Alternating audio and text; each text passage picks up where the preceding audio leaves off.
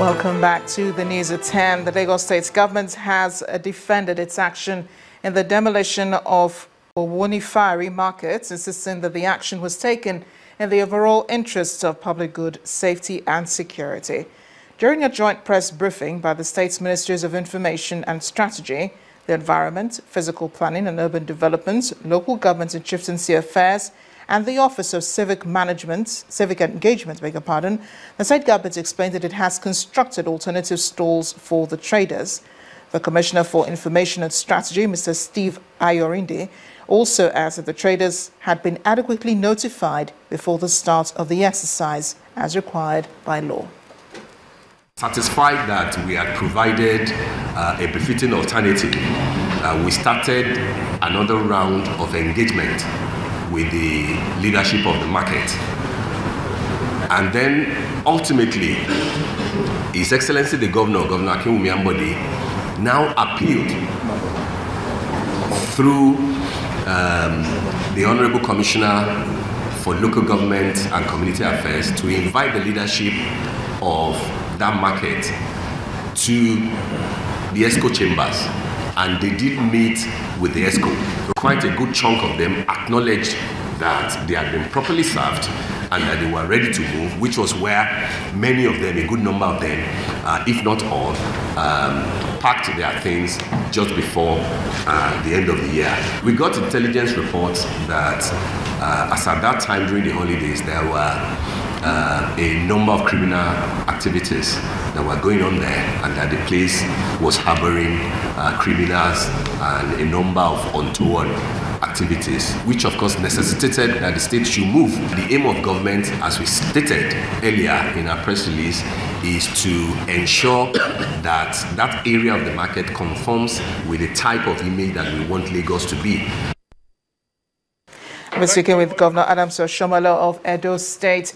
To an update now on the spread of Lassa fever, the Chief Medical Director of Irua Specialist Teaching Hospital in Edo State, Dr. Silvanus Okogbeni, has been giving Nigerians tips on how to prevent the spread of the disease.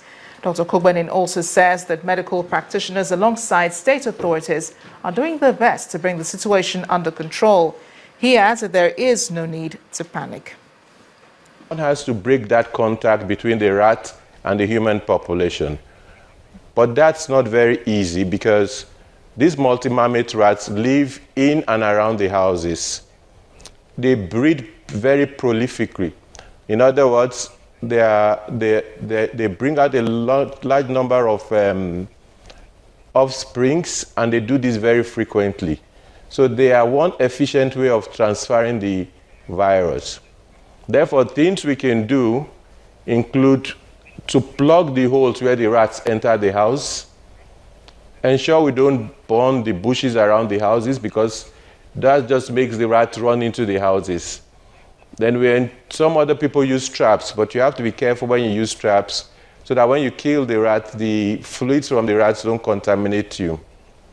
Then we also make sure that foods are well cooked and they are kept in containers that are rodent-proof. In other words, when you keep your food, you must make sure they are well covered. That can help you break the contact between rodent excrements and humans. It's also important that when people are infected, they are taken to hospitals where they can be properly treated. Because you will need personal protective equipment, you will need to be isolated. Such patients need to be isolated in special wards. And in fact, the different equipment you use for them, they need to be different from that you use for every other patient. So there must be isolation for such patients. Let's check in now on business news with Imana Amawe.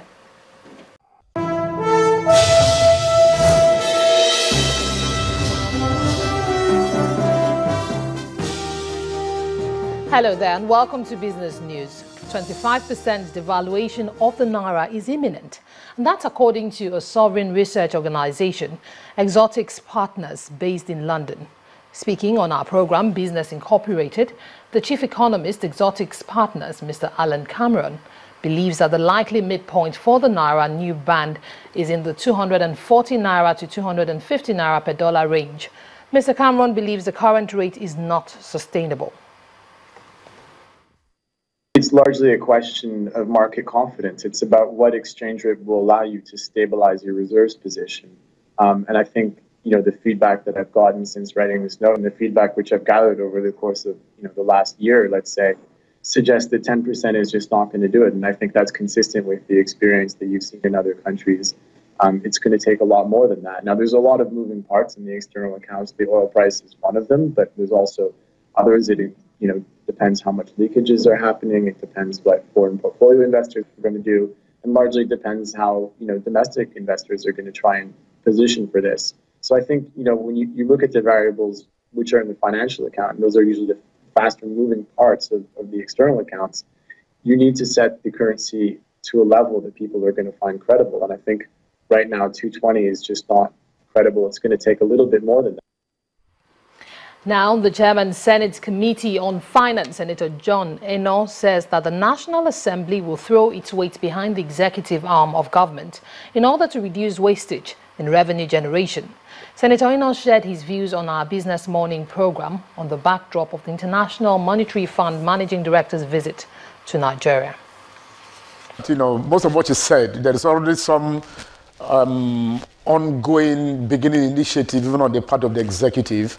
Witness, for example, the fact that the current finance minister from day one, set up the efficiency unit in her ministry. And all that is supposed to, get us to achieve, our money's worth in terms of what we spend, how we can reduce wastages, and things like that. So I think that what the National Assembly can do as a legislature is to give support, to what initiatives are coming.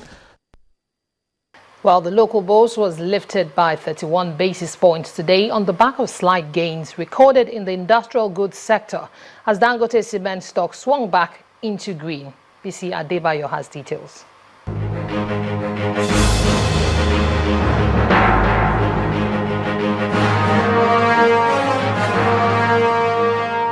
Hello and welcome to the Stock Market Reports.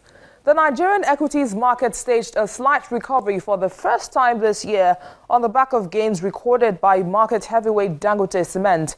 Up 0.31%, the all-share index ended Thursday's session at 27,266.18 with a market capitalization of 9.37 trillion naira.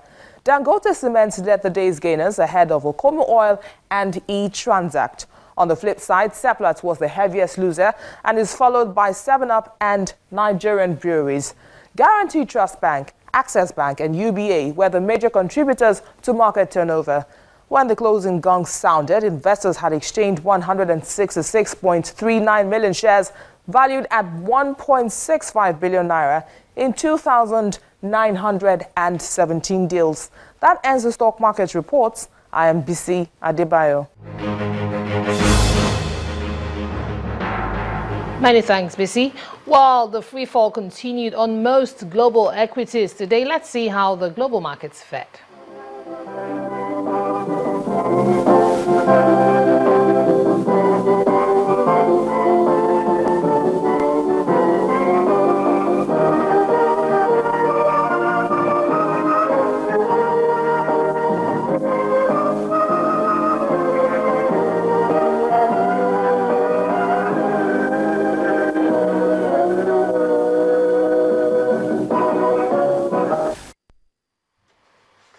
And it's a wrap on business news tonight. I'm Imana Amawe. It's back to Amarachi.